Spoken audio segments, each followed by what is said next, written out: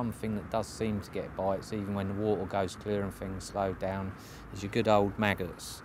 And something I've played about with for a good few years. I've tried the Maggot liner. You know, it's a good rig. It can be a bit of a tricky rig to use on waters where you've got a lot of small fish, because you're using very small bait with just a couple of maggots with a plastic grub. So you risk hooking roach. I mean, one tip I'll give you is to probably, if there's a lot of small fish and you want to use maggot liners, to use a running lead so you know whether you've got a roach or a perch or something that's hung itself. But that's not what we're talking about today, really.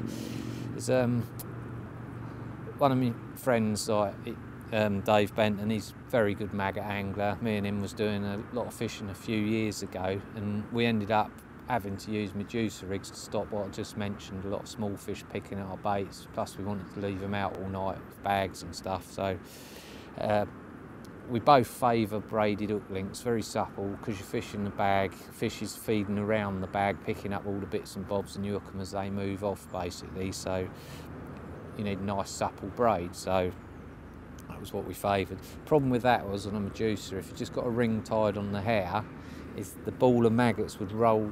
You know, they're all squirming about like a Medusa, and they would eventually catch the braid and roll the hair up, affecting your hooking potential. So we had to get over that. First we played about with different bits of silicone, shrink tube and that, just above the ring where you tie the maggots on, the ball of maggots. And in the end, we sort of come up with, we're missing a point here, there's loads of plastic maggots. We played with that, and basically we come up with putting a little split in the bottom of the maggots, threading the braid through it. You pull the ring just so it goes into the bottom of the plastic maggots. It just neatens it up, really. And well, our favoured was pretty much just a standard no knot on the back of a swept shank hook, like a mugger. Or, you know, if you want to use a straight shank hook, you'd use an incisor with maybe a bit of shrink tubing or another maggot placed maggot liner style on it. But this is basically the most simple way we fished it. But that plastic maggot stopped the hair getting rolled up, and you know, your hooking efficiency is good.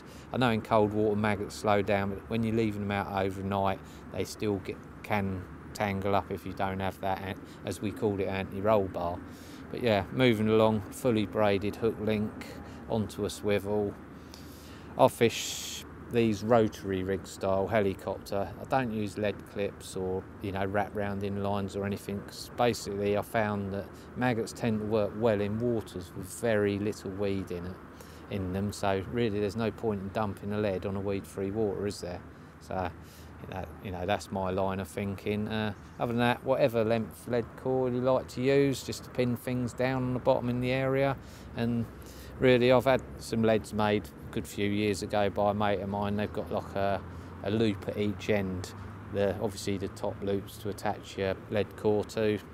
The bottom loop is, you know, I'll show you in a bit, is basically you tie your bag to it, and obviously fully braided rig's awkward to cast out without tangles. You just nick the hook in the bottom of the bag, in the side of the bag. It all keeps everything in line for the cast, settles down on the bottom. Job's a good one, really. If I was to be fishing over spotted out maggots and not bag fishing, I'd tend to use like a coated braid and just leave the last bit sort of available. You know, like supple, so you've got the movement by the hook, really, basically to keep that anti-tangle. Or just nick like a little golf ball size bag on, just to keep them apart in flight. So basically that's my little, you know, how I like to fish my maggots if I'm leaving a rig out overnight. The only thing I'd probably add to it's a little bit of attraction, like crumbed up boilies or a bit of liver powder. That'd be it, really, but worth looking into as the water temperatures start to plummet, so give it a try.